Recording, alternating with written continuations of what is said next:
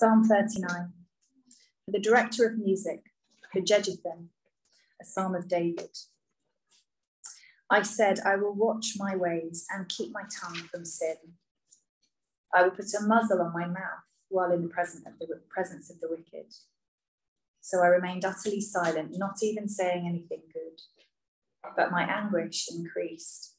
My heart grew hot within me. While I meditated, the fire burned. Then I spoke with my tongue. Show me, Lord, my life's end and the number of my days. Let me know how fleeting my life is. You have made my days a mere handbreadth. The span of my years is as nothing before you. Everyone is but a breath, even those who seem secure. Surely everyone goes around like a mere phantom. In vain they rush about, heaping up wealth, without knowing whose it will finally be. But now, Lord, what do I look for? My hope is in you. Save me from all my transgressions. Do not make me the scorn of fools. I was silent. I would not open my mouth, for you are the one who has done this. Remove your scourge from me. I am overcome by the blow of your hand. When you rebuke and discipline anyone for their sin, you consume their wealth like a moth. Surely everyone is but a breath. Hear my prayer, Lord. Listen to my cry for help. Do not be deaf to my weeping. I dwell with you as a foreigner, a stranger, as all my ancestors were. Look away from me, that I may enjoy life again before I depart and am no more.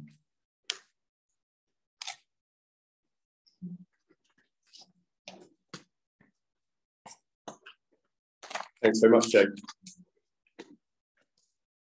Well, do keep that psalm open in front of you as we go through it together this morning.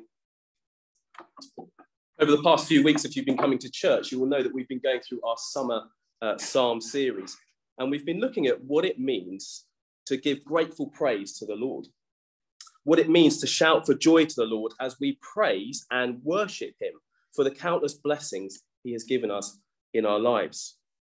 And just last week, we had a fantastic time of worship together in this hall, didn't we? If you were here, that was an amazing time. But this morning, I want us to think about what it means to you when you don't feel full of joy, when you don't feel full of praise, that you feel empty inside, and even walking through the doors of Grace Church is hard work. What does God say to us then? Or how can we relate to God? It's easy to walk in here actually and, to be honest, feel like everyone is sorted. Everyone's doing really well, and you are the only one inside melting and struggling and feeling at the bottom of the pit. Now, I'm not suggesting that you come through the door and automatically, share everything that's going on in your heart. We don't do that, but we want to be real, don't we? We want to be able to walk into church with our brothers and sisters in Christ and really express how we are feeling if we're asked. So what do we do when life is a struggle and our joy feels drained away? Well, Matt Chandler is a pastor in Texas, and he's written this book to help Christians in their sorrow. It's called Joy in the Sorrow, Joy in the Sorrow. And it's a really, really helpful book. But I wanted just to start by reading what he says in his introduction. He says these words. In fact, no one who lives in this world is immune from suffering and turmoil.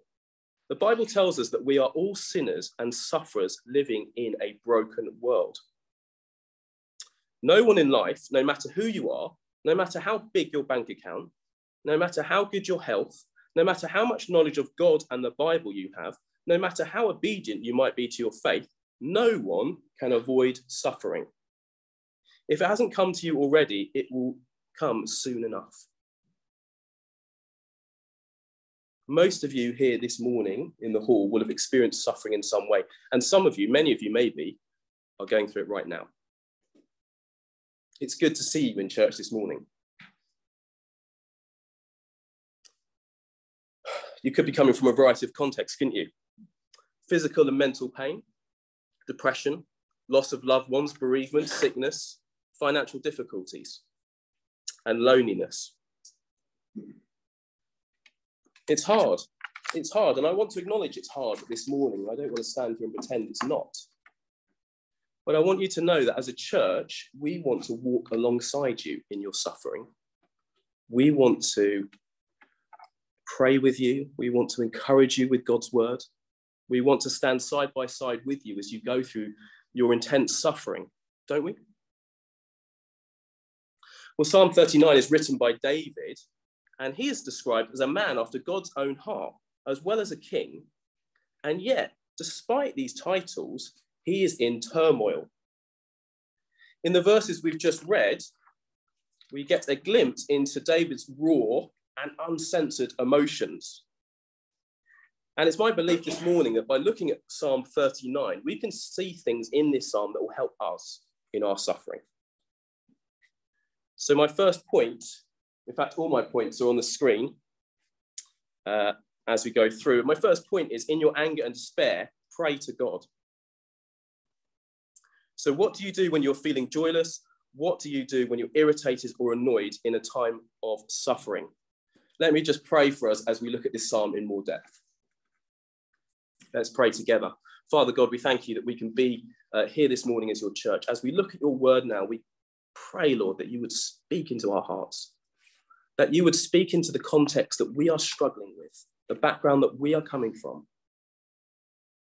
Please speak to us as individuals this morning, as well as a church. We pray in Jesus' name. Amen.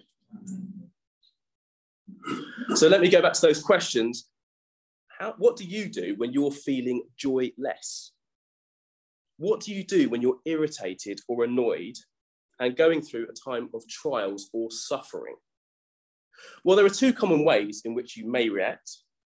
One, you could isolate yourself from everyone else. You could feel like you don't want to see anyone. You don't want to speak to anyone. And in fact, you want to isolate yourself from God. You might stop praying. You might stop reading your Bible. You might stop speaking to your Christian friends to try and cope with our sufferings in the best way we can at the time. That might be your natural response. Or number two, suffering may cause us to run to God in prayer, to get down on our knees, to humble ourselves, to beg God for his mercy. Maybe you've experienced both of these. Maybe you have seasons where you run to God in prayer and other seasons where you just cannot do it. In Psalm 39, David thinks he's suffering either as a result of God's discipline for a sin that he's committed, or he's suffering due to a sickness that God has laid on him. In both cases, David acknowledges that who's responsible for putting this on me? It's my God. He doesn't shift the blame somewhere else. He doesn't make excuses for God. He says God is the one who is causing this. To back this up, verse 10 and 11, David says, if you look at your Bible, David says, remove your scourge from me. I am overcome by the blow of your hand. When you rebuke and discipline anyone for their sin, you consume their wealth like a moth. So the exact details we aren't given, and actually we don't really need to know. But what we see in the midst of this turmoil is a very real and a very honest response from David to his suffering. Look at verse 1. David says, I will watch my ways and keep my tongue from sin. I will put a muzzle over my mouth while in the presence of the wicked. So what does David do as he's feeling joyless and angry? Well, he says that he will muzzle his mouth. He will stay completely silent. I don't recommend getting a dog's muzzle and putting it on your face. But that's what he is intimating, isn't it? He's going to say absolutely silent. I'm not going to say anything. Right, done. Now, in one way, that's a good thing to do. Because if you read in that verse, he says, I will put a muzzle on my mouth while in the presence of the wicked. See, David isn't concerned about going to his neighbours and complaining, but he is concerned about who the audience is. Let me say that again. David isn't concerned about waking up the neighbours with his shouts, but he is concerned with who his audience is. He's surrounded by the wicked, people who didn't know God, people who didn't honour God, people who didn't believe in God. And he knew that to take his troubles to these people would not be a wise thing to do, not a godly thing to do. David, a man after God's own heart, is loyal to God, even in his suffering. we find him totally committed to honouring the Lord's name. Now, for us living in Worcester Park and the surrounding communities, we are like David, surrounded by people who don't yet know Jesus or people who've sadly chosen to reject him. And people, unfortunately, would love to distort the words of Christians, wouldn't they? To take them out of context. But David knows he is called to a higher standard, as we are, to exercise godly self-control and wisdom.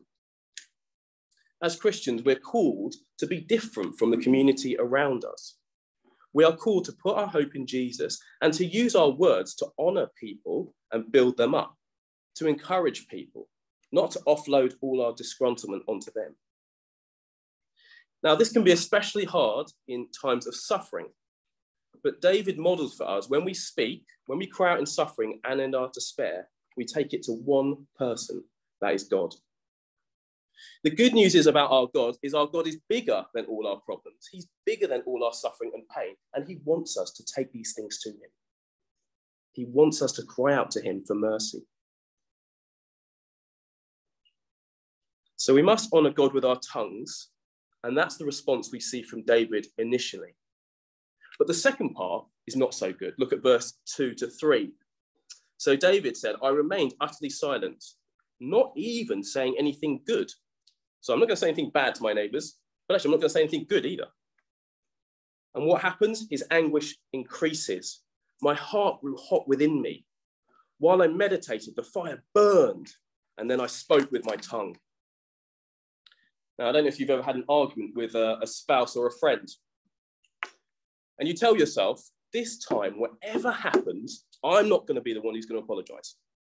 Not going to happen, right? I'm talking about personal experience here. You clench your fists, you clench your teeth, and you think, right, I'm just going to sit on this one. That person is going to apologise to me this time. I'm resolved. And you begin stewing, and the magma begins boiling up under the surface. You become a human volcano. And if you're anything like David, you know this can be really hard until finally you explode. And that's what we see. I love this phrasing he uses, but he says, my heart grew hot within me, my anger increased. It's a funny line, isn't it? Verse 3, if you can call this psalm funny. David says, while I meditated, which in our culture means silence and reflection, while I meditated, the fire burned. Eventually, David was forced to speak out, wasn't he? And there's amazing realness and rawness to David's response, isn't there? He explodes and goes straight to God. He goes straight to God. Now, how easy is that for you and I this morning? When you are in a fit of rage or despair, do you go straight to God? I'm guessing what you might do is go straight to this. Straight to your mobile phone. You might go to Facebook, Instagram, TikTok, WhatsApp. Can't think of any others, but there are thousands of them. So easy for us to just log in there and take our complaints online, isn't it? Why take our complaints to a creator God when we can give them to millions of people we'll never meet? Unfortunately, that seems to be our culture, doesn't it? We live in an age where self-expression is the norm. If you've got a problem, take it online. Take it online rather than to the God who created us. I don't know if you follow celebrity news, but over the last few months, you kind of escaped, if you do, the Wagatha Christie trial. Anyone seen that? A few nods. The Wagatha Christie trial was two millionaires, Rebecca Vardy and Colleen Rooney, going through a high court battle because of comments they made to each other on Instagram. Reputation versus reputation in the high court for the whole world to see. Now, Rebecca Vardy lost in this case after having details of her private life exposed, her family put through the media, and relationships ruined on both sides. So is that enough for her to back down, go quietly? Unfortunately not. She has just said she's going to launch a TV show and a book to restore her reputation. All of the venting, all of the effort to sue each other, all of the millions of pounds spent, But where is it going? And who's it going to? The question is, will it even be remembered next year? Going back to David, in his anger, you may have expected him to tell the world, to blurt it out. But instead of doing that, he suspends his social media accounts. Instead, he prays to God. He takes everything to his God. So my first point up there is, in your anger and despair, pray. Pray to the Lord. And 2, put your hope in the Lord. In verses 4 to 6, we get an insight into David's prayer to God, and it's not what we expect. Instead of, why are you doing this, God? Why am I suffering? Why? We get David asking God to show him the reality of how many days he's left to endure his suffering. Imagine this if you're not suffering. Imagine this, or live it out. If you are suffering, you're worn out. You're tired. You're exhausted. How many days left do I have to endure this, God? It's natural to want it to be all over, isn't it? I know when I'm suffering, sometimes really badly, I just want it to be over. Verse 4, David says, show me, Lord, my life's end and the number of my days. Let me know how fleeting my life is.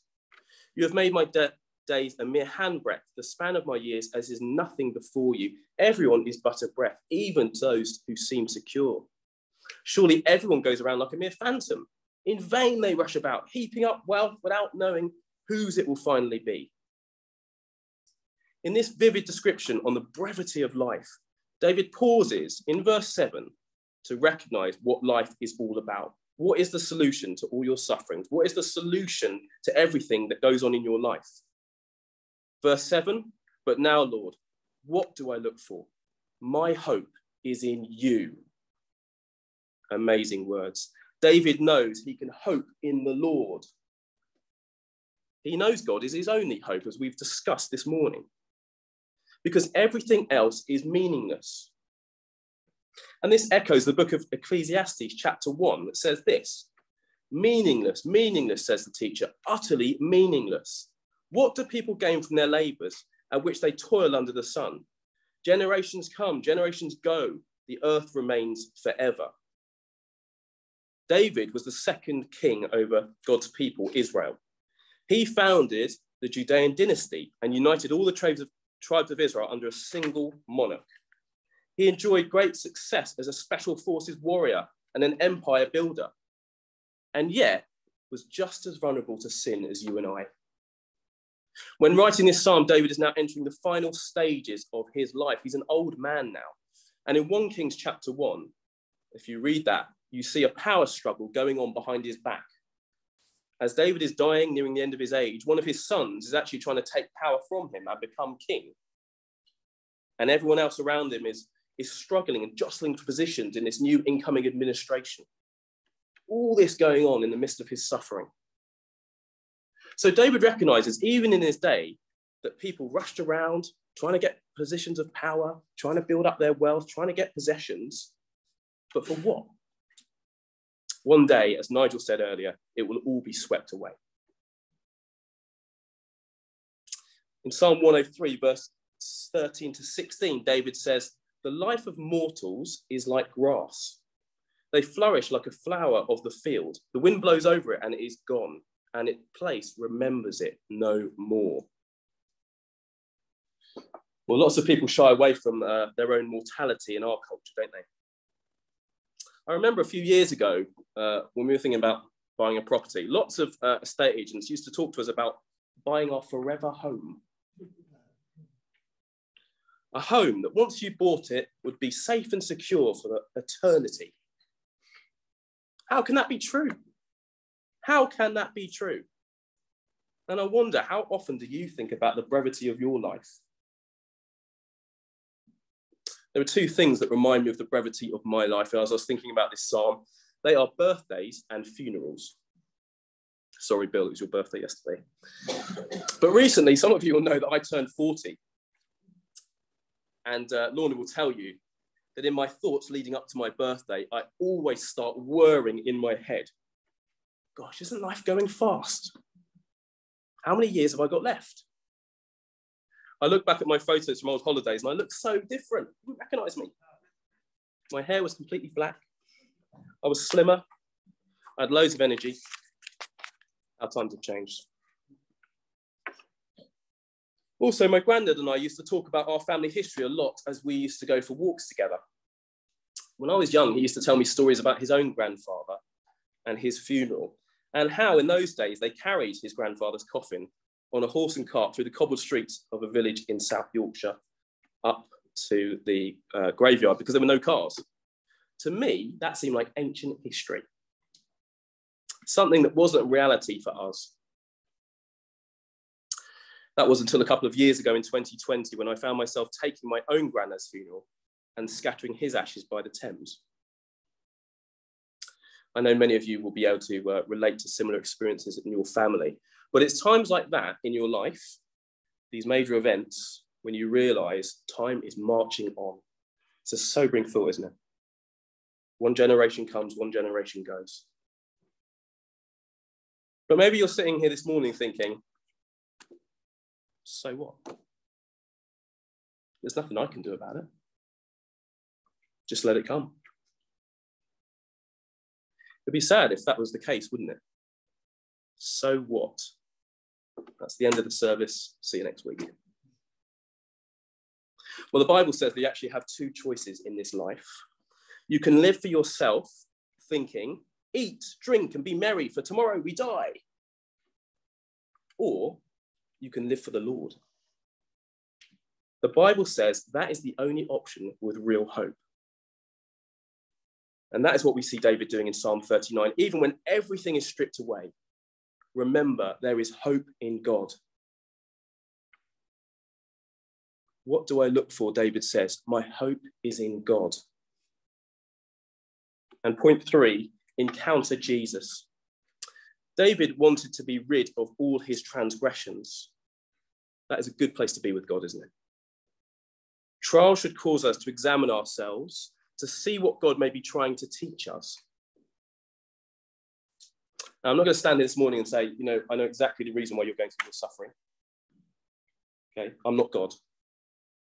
You might have noticed, but I can't say why certain people go through suffering, why certain people seem to go through more suffering than others as Christians. We don't know, do we?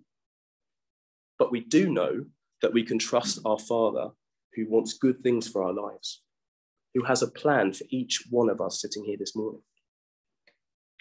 That is an encouragement. David here realized that God was disciplining him in his context. As I said before in verse 10 and 11, verse 11, when you rebuke and discipline anyone for their sin, you consume their wealth like a moth. Surely everyone is but a breath. Why would God consume as a moth what is precious to us? It's a funny thing to say, isn't it? It sounds a bit cruel. Well, the answer is because we're counting the wrong things as precious so often. Our hope isn't fully in the Lord, but it's in other things. So God has to consume those things to show us that he alone is worth hoping in.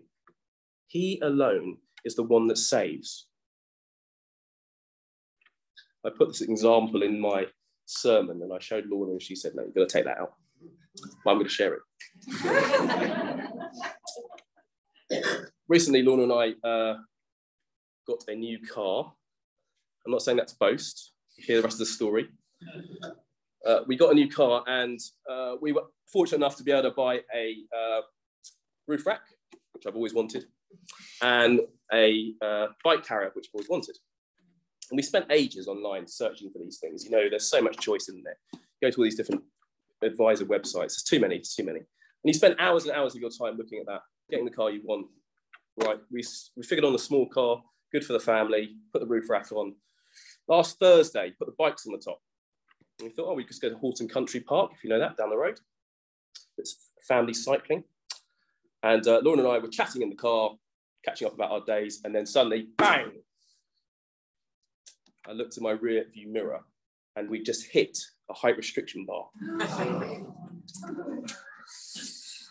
The carrier lifted off the car with the bikes attached, scraped across the top of the car and landed on the ground. I have to say, for the rest of that day, I can smile now, but the rest of that day, I was not in the best of moods. What did I do? Did I take my anger and frustration to God? That point of suffering is nothing compared to what some of you are going through. Nothing, absolutely nothing. You know, it's a first world problem. But did I take it to God? Be honest, no, I didn't. I fumed. I locked myself away. I actually was angry with myself, not with God. I wasn't angry with God, but I was angry with myself. What if I'd done something different? What happens if I'd looked? What happens if I didn't go cycling? Blah, blah, blah. The list goes on. But it reminds me of a verse in Luke 12 I was looking at, reflecting on.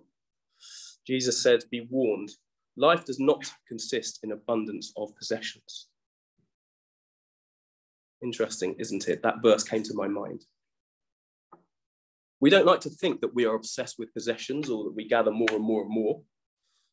But I did spend hours and hours, probably of wasted time looking back on it, researching all these things, trying to get the best. These things don't last. And God shows us that. And maybe you've got examples of that as well. So I wasn't supposed to say that, but there you go. It just came to me. As we look at the end of Psalm 39, David's final plea is full of mixed emotions. He pleads with God to remove the trial before he perishes. And yet he acknowledges God's right to reprove him, showing his submission to God's hand. His final appeal in 12 to 13, verses 12 to 13, contains a plea that God would hear his prayer, his cry, and his tears with increasing intensity. I don't know if you've ever prayed like that before, where you're so desperate, you've got tears, clenched fists, crying out to God. David asked God to turn away from him with his gaze so that he can have a brief respite from his trials before he dies. Again, that would be a depressing place to leave our sermon, wouldn't it? Turn your face away from me, God. I can't handle anymore. The end. But it isn't the end for God. It isn't the end for us as we experience our suffering. It wasn't the end for David. You've got to take this psalm in the context that he was speaking in. He's speaking out his thoughts. When we're angry, when we're suffering, when we're frustrated, we don't always end on a joyous note, do we? So I love this because he's being real. In fact, so many details from David's lament remind us of another cry of anguish, don't they? Not speaking out on the cross. Remember, when Jesus was betrayed and arrested, his guards mocked him. They spat in his face. They threatened him. They goaded him. But Jesus remained silent. At all times, we read that he entrusted himself to his Father God. He didn't take the bait. So Jesus knows what it is to suffer, to experience pain, loneliness, frustration. Jesus knows what it means to trust in God and pour your heart out to him. We saw that in the garden, or we read about that in the Garden of Gethsemane, don't we? He poured his heart out to God. Jesus knows what it's like to live in a sinful world and deal with the daily frustrations and temptations that we face. And Jesus understands what it means to be full of despair and exhausted. On the cross, Jesus let out a cry of anguish to God. He poured out his heart in honesty. And in that moment, God's response was to turn his face from Jesus. But not in abandonment, but in hope. On the cross, God punished Jesus for all our sins, past, present, and future. God turned his face away from Jesus so that we could be forgiven, and he could then turn his face towards us and accept us as his children forever. Amazing. Jesus willingly suffered the greatest pain because he knew the end of the history. And so do we if we trust in Jesus. Death in this life is not the end for us. It's another beginning, or some people say it is the beginning. Revelation 21, 3-4 says these words. And I heard a loud voice from the throne saying, "Behold, the dwelling place of God is with man. He will dwell with them and they will be his people. And God himself will be with them as their God. He will wipe away every tear from their eyes, and death shall be no more. Neither shall there be mourning, nor crying, nor pain anymore. For the former things, this world has passed away. We love movies that end with happiness and joy because we're created to know and walk with God. And for those who place their faith in Jesus, the ending will become the reality. Eternity awaits us. Eternity awaits us. Now that's hard, isn't it, when we're suffering, to think about eternity.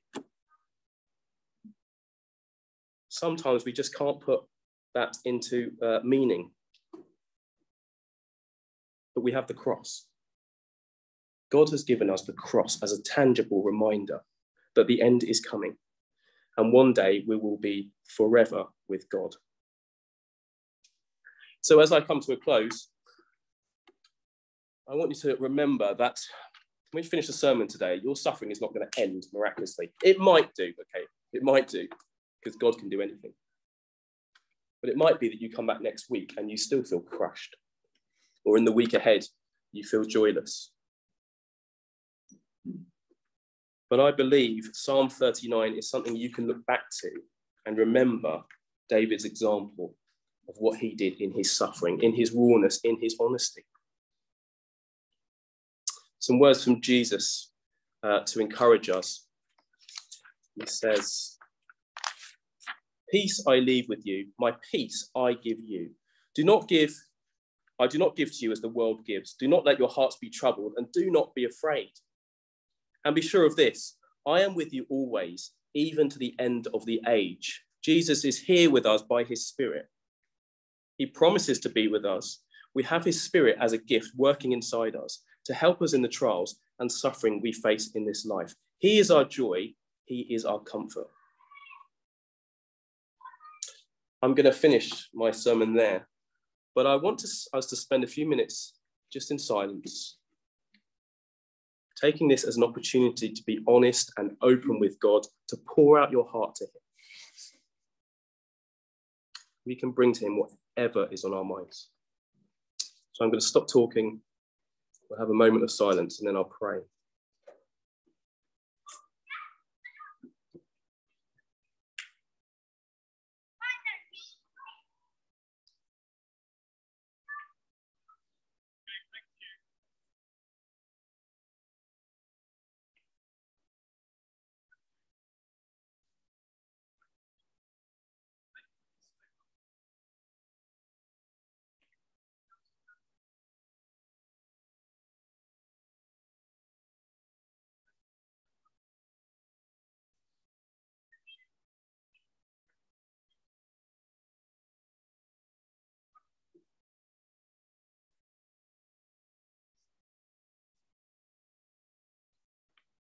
Father God, we come to you this morning as vulnerable and weak, people who are suffering, people who are going through trials and temptations.